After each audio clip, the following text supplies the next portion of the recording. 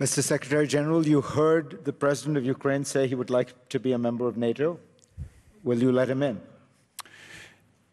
NATO's position remains unchanged, and that is that Ukraine will become a member of NATO.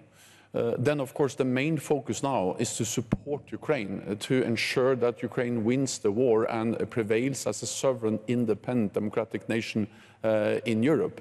And that's the reason why NATO allies partners are providing unprecedented military support to Ukraine, and why I'm traveling around to NATO capitals and calling on them to do even more, and why I welcome the recent announcement of more armor, more advanced air defense systems, most recently by Canada with 200 armored vehicles, and also Poland delivering more weapons, and of course the US leading all these efforts in this what we call the contact group, or the support group for Ukraine.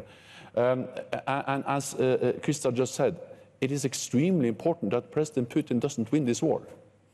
Partly because it will be a tragedy for the Ukrainians, but it will be very dangerous for all of us. Because then the message to authoritarian leaders, not only to Putin, but also other authoritarian leaders, is that when they use brutal force, when they violate international law, they achieve what they want. And that will be a very bad and dangerous lesson.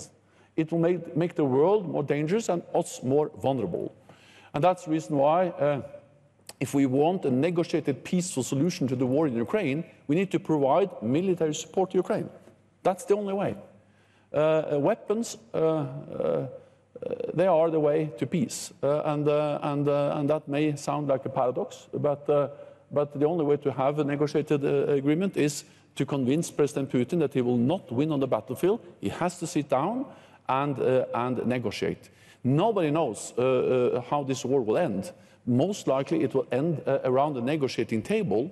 What we do know is that what happens around that negotiating table is totally dependent on the strength on the battlefield. And if we want Ukraine to prevail, then they need the military strength. Then let me add one more thing, and that is that we are all encouraged, inspired, we admire the Ukrainian people, the Ukrainian political leadership, the Ukrainian armed forces. At the same time, I think it's very dangerous to underestimate Russia. They have mobilized 200,000 more troops. President Putin has demonstrated a will to just sacrifice thousands and thousands of young Russian soldiers. They are now acquiring more and more weapons, reaching out to other authoritarian regimes, including Iran, and they are planning new offensives.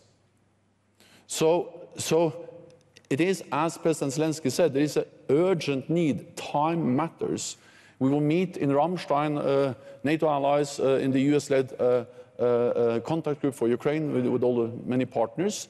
And the main message there will be more support, more advanced support, heavier weapons, and more modern weapons. Because this is a fight for our values, this is a fight for democracy, and we just have to prove that democracy wins over tyranny and oppression.